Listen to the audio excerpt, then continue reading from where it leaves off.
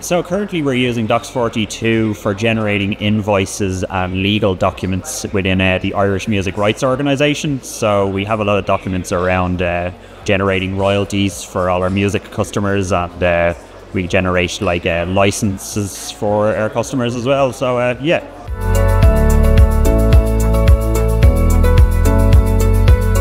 The key benefits mainly at the moment is speed of process. So I found Docs42 out of other document generation platforms that we've tried to be really quick and exactly what you need, and the options that are available. So the fact that it's not just tied to CRM, there are many different data sources as well to be able to use.